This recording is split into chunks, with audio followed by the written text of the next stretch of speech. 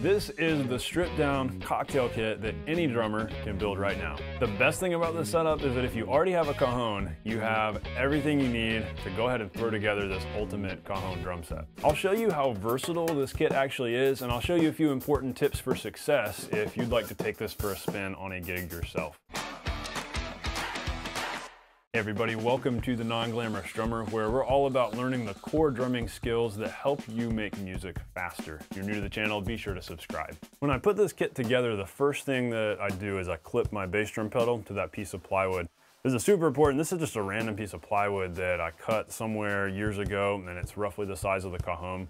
You could get creative with this. You could use a piece of wood, you could use something else, but the idea is have your pedal attached to something that has the weight of the cajon on it, so the pedal doesn't move, it's locked in place, just like when you clamp it to your bass drum hoop. I've also got these extra magazines, and again, it doesn't matter what you use for this, that I put on the opposite side, just to balance it out, because the pedal's gonna elevate it a little bit.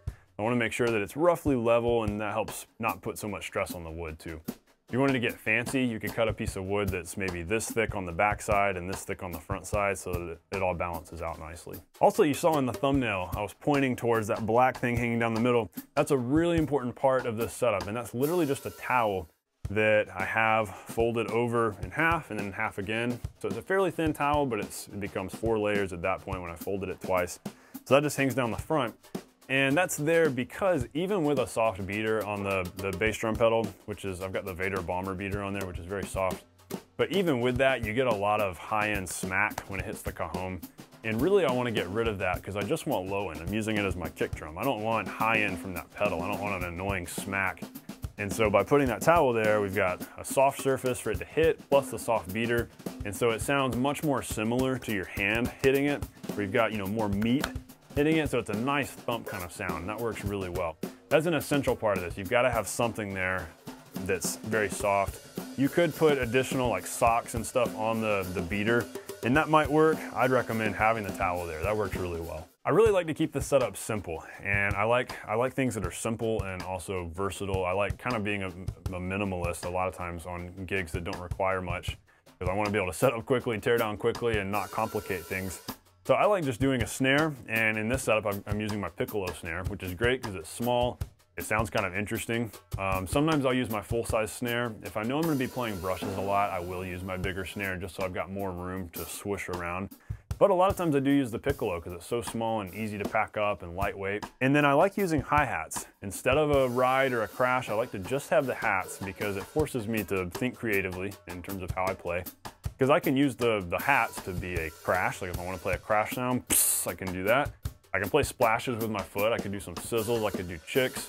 I can even throw the tambourine on top, and so it's extremely versatile.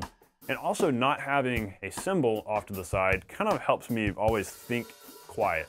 So if I were playing this setup in a really small room, and let's say there's people like eating dinner right over there, this whole thing really encourages me to stay quiet and to stay light in my playing. By the way, the djembe is kind of a new addition to the setup. I've only used it on 2 gigs because I just got it for Christmas, which was like less than a month ago as of the filming of this video.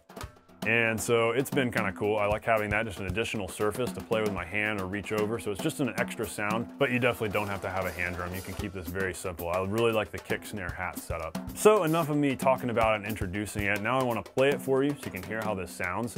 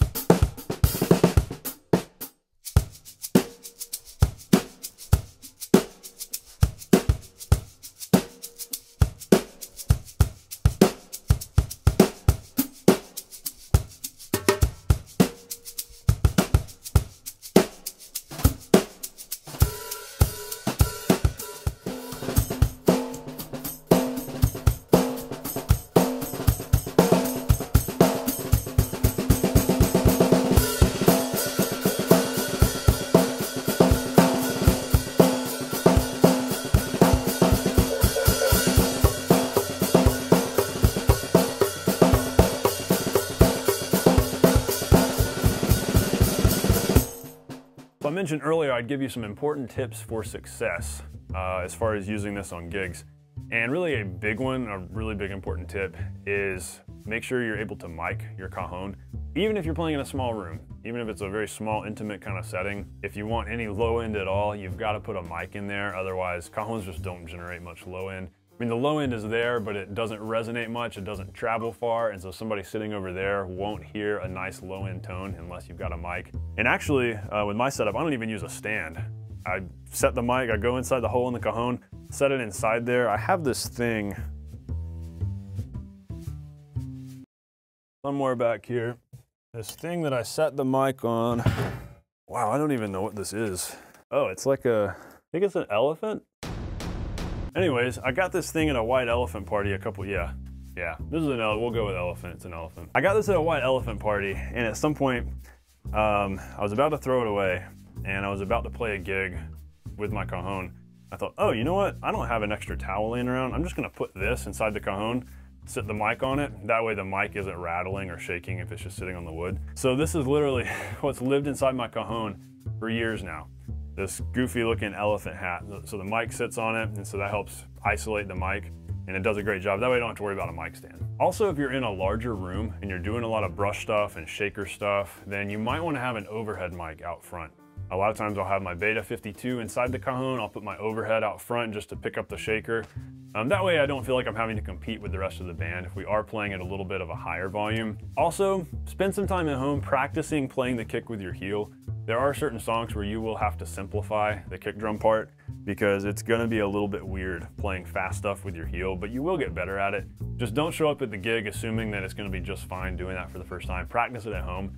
But you'll get the hang of it. It doesn't take too long. It's really not that hard, especially if you keep things simple and you're not trying to play quick, like funk fusion 16ths. But also keep volume in mind. Mix yourself carefully with this. And probably the loudest thing on this kit is really gonna be the hi-hats. If you were to splash them loudly or hit them loudly with a stick, that's gonna be the loudest thing you could do, maybe besides a rim shot. But cymbals are always perceived as very loud because they're long tones. So in the same way you need to listen to your whole kit when you're playing, listen to this whole kit. Think about the overall balance and making sure things stay under control. Hey, I hope this video helped you out. It gave you some interesting pointers to maybe help you out in developing your stripped down cocktail kit kind of setup. If you're playing a lot of small venues, if you're doing singer-songwriter stuff, or you're playing a lot of acoustic music where this is appropriate. I hope this helped to guide you. I hope you're able to build your own cool setup. And if you've already done that, I'd love to see what your setup looks like. So leave a comment below or shoot me an email. Send a picture. I'd love to see what kind of acoustic setups you guys are using. I'm also always looking for creative ideas to improve my setup and add to it, and so it's always cool finding new ways to change it up. As always, thanks for watching, and if you're new to the Non-Glamorous Drummer, be sure to hit that subscribe button and check out some of the other videos here on the channel. Thanks guys for watching. I will see you next week.